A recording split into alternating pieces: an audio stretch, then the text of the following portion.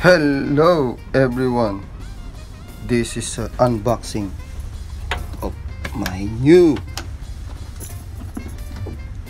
vintage Ephiphone EC-15 or 15. I bought it last night, but I don't have time to check it out, but it's here. Ephiphone name. And yeah, there. EC-15, made in Japan. Yeah, looks good. There, it says made in Japan. All right, let's see how it sounds like.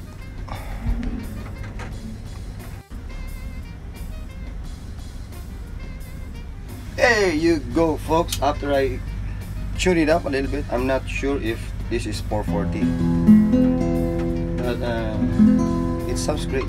And then this is how it sounds like.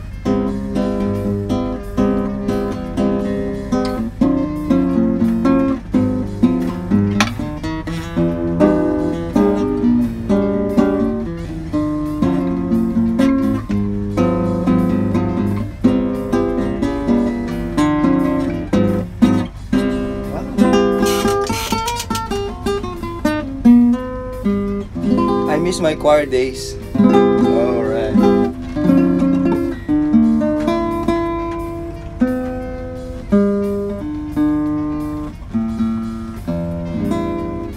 However, it has a very high action, as you can see, but it's not a big deal or big problem. I can fix it. I have the tools to fix it. And of course, according to my preference of action, I mostly play chords, so I need a little bit of like how to say, low action, so I can do many fast chord changes, because you cannot achieve that in high action. Maybe it depends on your playing, of course, but I prefer a little bit low action, so I can move more swiftly.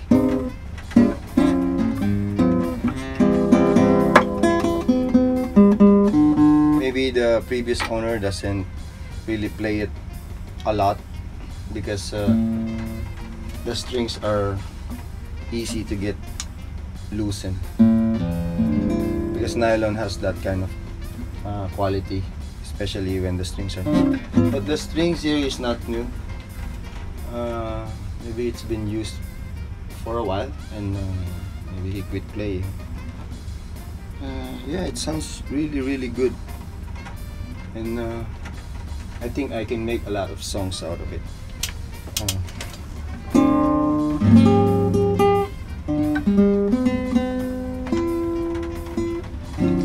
I've known a famous songwriter in the Philippines. He writes mostly in nylon guitar, and all of his songs are really famous. Of course, I won't mention his name because I want to keep him private. There you go, folks. Ephiphone EC-15. I can see anyone who demoed this guitar. Actually, that's why I have the good timing, I think, to let you know how the EC-15 sounds like. It looks very vintage. It actually looks like a relic. I don't know what the owner did, but it looks really cool. As you see, it's very shiny and relic-ish looks, and the sound is pretty much very good.